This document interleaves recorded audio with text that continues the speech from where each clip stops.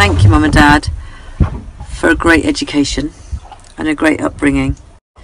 I'm not making a six-figure salary in the city, but instead I'm lying in an ocean rowing boat, training to cross the Atlantic with a world record, eating some mange tout out of a jet boil.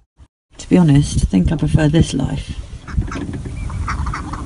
Basically, I can row, film, and entertain myself with my own chat. So even if you guys don't like it, at least I'm being entertained. I'm going, you can see me. Hi! I'm doing it for Help for Heroes and Women in Sport, and then my own little charity, the Big Stand. I'm up for beating Charlie Pitcher. He's got a world record of 35 days. So when times are tough and I'm feeling a bit shit, I'm going to be saying to myself, 34 days, 11 hours and 59 minutes.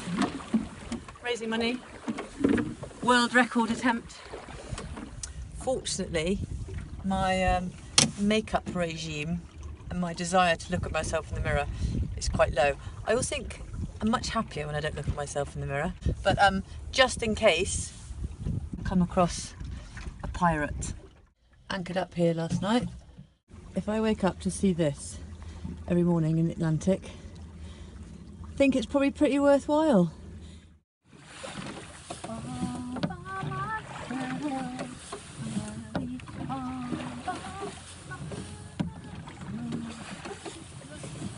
34 days, 11 hours and 59 minutes. Some people might say I'm a little bit mental.